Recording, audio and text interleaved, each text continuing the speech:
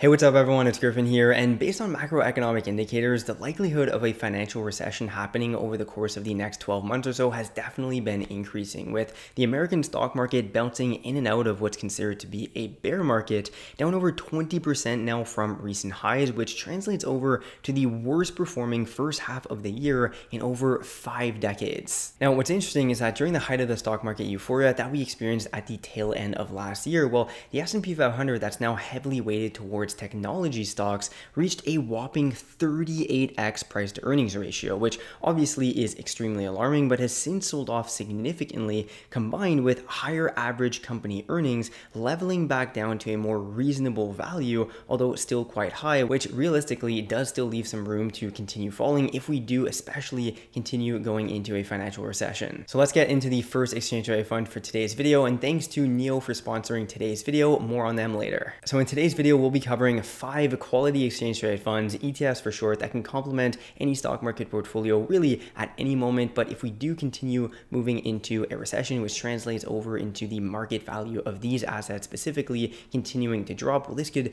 very well be another opportune moment to pick up more shares for a long-term multi-year hold, decades really. All right, so starting with the first ETF, speaking about a financial recession, well, of course, this means overall financial contraction of the economy. And even though the stock market isn't, well, the economy, in the US, there are over 4,000 public companies that trade on exchanges ranging from micro-cap stocks all the way up to mega-cap stocks like Apple, Microsoft, and so forth, right? And so for this reason, an ETF like VTI would of course be subject to market fluctuations in the event of a financial recession. VTI is an ETF offered by Vanguard Investments and happens to be the US Total Stock Market Index ETF, meaning that it has thousands of positions, 4,112 to be exact, and this exposes you to all sectors of the American economy in a much more diverse blend of companies of all sizes, which gives a better read of the entire stock market than, say, the S&P 500, which really just focuses on the 500 largest and most influential companies within the US stock market. Now, what's great about a passive exchange traded fund like VTI is its rock bottom management expense ratio, or MER for short, at 0.03%, which when you're comparing that to the 1 or 1.5% fee that any type of active fund or manager would charge, this means an extremely minimal cost to own this ETF, right? And there's no really better way to buy the market than with a total US stock market fund, which Warren Buffett famously has said is one of the best options for a retail investor over the long term rather than actively trying to buy and sell positions. Now, in regards to average returns that VTI has produced for investors over the past couple of decades since inception of the fund in 2001, VTI has returned an average of 8% annually, really that typical expected return that you can expect from the stock market. And that's even taking into account the 2 past recessions, right? The 2008 recession as well as the 2020 recession. There's no denying the massive level of fear currently in the stock market, but an economy that continues to provide value and innovate is undoubtedly going to continue thriving over the next couple of decades. Setbacks like these are to be expected, especially after, a 10-year bull run. This is completely to be expected. But if again you're maintaining that long-term approach here, buying positions that are down 20, 30, 40% is going to be a fantastic way to create a lot of wealth over the coming decades. Okay, so above a total US stock market ETF alone, well, another interesting option for a core ETF holding to snatch up during a recession could be quite simply the S&P 500, right? With an ETF such as VOO in the United States or VFV here in Canada, and these are both options that are offered by Vanguard Investments. I personally hold both of these ETFs in my various different stock market portfolios, but similarly to with the VTI ETF, well, the S&P 500 is just a really passive and easy way that you can continue buying into, in this case, the 500 largest and most influential companies that trade in the American stock market, right? So over the past couple of decades, though, this has become quite heavily weighted towards technology companies. So companies that we all know, such as Apple, Tesla, Google, Microsoft, and so forth. And for this reason, over this past couple of decade span here, well, the average annual price to earnings ratio that we see with the S&P 500 has definitely increased, but you're still gaining exposure with an ETF like this one to most large industries as well, including tech, industrials, medical, consumer staples, and so on. Now, the beauty here with a passive exchange traded fund like VOO that tracks the S&P 500 is that as the relative weighting of each one of these 500 companies is shifting in the market, well, this is reflected over into your investment as well. So just holding on to an ETF like this one over the long term is going to continue exposing your portfolio to, again, the 500 largest companies without having to do anything on your part, right? If a company drops off the list, that's going to be automatically reflected in your portfolio in that one holding. So yeah, in regards to VOO specifically, you're looking at over 500 holdings here, around 504 holdings right now, as well as rock bottom management expense ratios as well at 0.03%, and even a slight dividend yield in this case at 1.45%, which is actually somewhat decent considering it's not a dividend focused ETF. Now, of course, as with the rest of the American stock market, VOO is down quite significantly year to date at a down 12%, but that's honestly to be expected in a market environment such as this one, following 3 unbelievable years in the multi-double-digit growth levels, and currently we're now in an official bear market territory, down over 20% from recent highs. What's crazy about the S&P 500, and people consistently seem to underestimate this reality, is that since 1993, so over the past 30 years, considering the 2020 recession, 2008 recession, as well as the dot-com bubble, the average annual return of the S&P 500 has been 10.10%. That is nothing short of fantastic considering it's a passive, super low cost fund to hold, and that is significantly higher than most active investors. Bottom line, do not underestimate an S&P 500 ETF like VOO or VIV to consistently dollar cost average into, even during recessions, right? It's hard to wrap your head around this reality because it pretty much goes completely against human psychology. But when the markets are down multiple double digits, this is when there's the most opportune upside over a long enough hold, right? You need to really just identify your risk tolerance and how long you're looking to invest in the markets in the first place. Oh, and just one last tidbit of information here about the S&P 500. According to Wells Fargo, between 1991 and 2020, missing only the 30 best days for S&P 500 returns would result in average annual returns of only 2.37% rather than 8.54%, meaning staying invested and taking advantage of recessions really just is the best course of action here. Let's now take a quick second to speak about today's video sponsor, Neo Financial. I think it's pretty safe to say that everyone watching this, including myself right now, we're all feeling the upwards pressure of inflation, right? That, let's remember, is currently at multi-decade highs. And so that's why in today's video, I partnered up with Neo Financial because they offer cash back at over 7,000 partnered merchants across Canada. The Neo card is an everyday credit card that rewards your daily spending. So with no annual fees, you can earn an average of 5% cash back at local and international Neo partners and businesses, including most major gas and grocery stores, restaurants, gyms, coffee shops, and many more. And what's really great about the Neo card is that you get all of that cash back and those other rewards, but it is completely free to use. So there's no annual fees, no over limit fees, as well as any inactivity fees whatsoever. If you're interested in getting higher cash back this summer on your purchases, and make sure to check out the Neo card. You can use the top link down below in the description to sign up. And if you do sign up with that link, you'll also get a $50 bonus simply for signing up to Neo Financial. Once again, make sure to check out Neo down below, top link in the description. And thank you to Neo Financial for sponsoring that portion of today's video. It's truly through opportunities like these that I can continue making all this quality content for you to enjoy. Let's get back to the video. So back to the video, and ETF number 3 here as a sort of buy and hold forever ETF. We have the first dividend exchange traded fund here that I spoke about in a recent video, going over everything you need to know about dividend investing,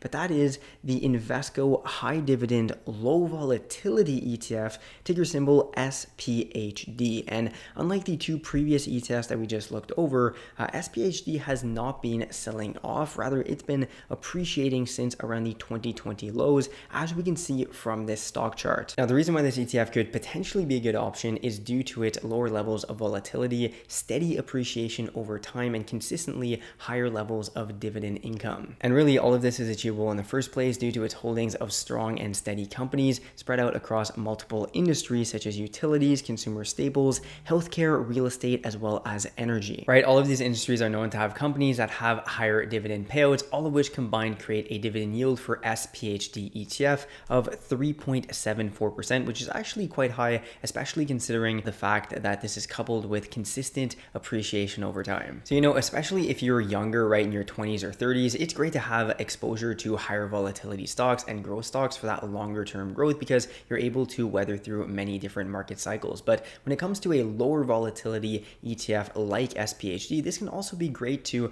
have in your portfolio, maybe as a more complementary position in order to still get some exposure to dividend positions, get that dividend income coming in quite consistently, and also benefiting from consistent long-term appreciation, even though it might be lower on an average annual basis. And finally, the management expense ratio for SPHD is also rock bottom at 0.03%. So, you're not getting wrecked on higher fees as with some of these other higher dividend ETFs. Moving on in the dividend ETF category, we've got the Vanguard High Dividend ETF, ticker symbol VYM, and this is also a passively managed ETF that tracks an underlying index. Of course, passively managed ETF also means much lower management expense ratios for VYM. In this case, we're looking at 0.06%, so also extremely low here. And unlike the last dividend ETF that we just looked over, this ETF has over 440 holdings, all of which are American equities that have higher than average dividend yields, and that's excluding REITs in this case. So this is not taking into account real estate investment trusts, which do actually tend to have higher than average dividend yields as well. I almost forgot, but I wanted to mention the fact that SPHD only has around 50 holdings, meaning a much smaller subset of the American stock market, because again, these are companies that have higher than average dividend yields while also providing much lower volatility. So yeah, only around 50 equities in this ETF. VYM's investment goal is to invest in a diverse set of large cap value positions, so companies that are in the large cap category, but also showing signs of value relative to the rest of the market, right? And so this allows for higher levels of dividend income and also more stability over time. So when it comes to an ETF like VYM though, top companies include, for example, Johnson & Johnson, Procter & Gamble, ExxonMobil, JP Morgan. All of these are massive companies that have several decade-long dividend streaks. Keep in mind, this isn't necessarily the case for every single individual dividend stock held within VYM. However, it is the reason why just the sheer volume of dividend stocks all combined provide more stability and consistent dividend income with an ETF like this one, because really all of the different dividend yields are balancing themselves out within this fund. So some of the top sectors in which VYM holds dividend stocks include financials, healthcare, and consumer staples, all of which do tend to perform better than the general market during a recession, right? Keep that in mind. And this is as a result of continued demand for these companies' products. And that's why even now, as the general market is down over 20%, VYM is still feeling the effects of bearish market sentiment, but remains down only around in the 10% range. Finally, the current dividend yield for VYM is sitting at 2.72%, and over the past 15 years since inception of this ETF in 2006, we're looking at average annual returns of just above 8.5%. So very nice returns considering the dividend income and lower levels of volatility as well than the general market. Again, if I didn't make this clear enough in the first half of the video, I cannot stress this enough. When the market is bleeding, everyone's panicking and looking to exit the market, this is the best time to actually take action and deploy capital into the market, buying assets at a discount for that longer term growth. Keep in mind, if you're looking to day trade and you're looking to swing trade positions within a month or two, this is not the type of strategy that I'm talking about. I'm talking being an investor in positions, being stocks, exchange traded funds, and other asset classes like real estate. When values are going down, this is the best time to actually take action for that long-term growth because you're buying assets at a discount relative to what they were before. And finally, the last ETF we're going to be speaking about in today's video is certainly not going to be a popular one right now, right? In fact, I can already see people down in the comments commenting, Griffin, why would you recommend holding on to and keeping an eye on an ETF like this one? Throw everything into energy, right? Well, of course, I'm speaking about the Invesco NASDAQ 100 ETF, ticker symbol QQQ, which if you've been following my channel for a while, you would know that I am a big fan of of the NASDAQ 100 and ETFs such as QQ that track this underlying market index. In fact, it's one of my favorite core ETF holdings in my growth portfolios. So the QQQ ETF is composed, of course, of the top 100 companies that trade on the NASDAQ stock exchange, which obviously is now highly weighted towards the technology sector. And this is one of the main reasons why it has been shedding off trillions of dollars in market value over the past 6 months or so. In fact, as we speak right now, it is down over 30% from all-time highs, from market highs in recent history, which very well puts it into bear market territory. So with this in mind, you're probably wondering why I would continue speaking about an ETF like this one, keeping an eye on it, and also looking to buy more shares of this ETF, considering the fact that we're on the verge of a recession. But to me, that is really simple. I am not a day trader or a speculator. Again, I'm looking to use my businesses, such as my real estate, as well as my YouTube channel and a couple other ventures, in order to fund my investment portfolio, such as investing in the stock market for the next 20, 30, 40 years, and using that to grow my wealth over time, right? I'm not looking to time the market. I'm not looking to day trade, speculate, and so forth. I'm looking to use the markets to grow my wealth over time. And to me, at least in my opinion, technology is getting a huge beating right now because it was able to run so much and increase in relative valuation. But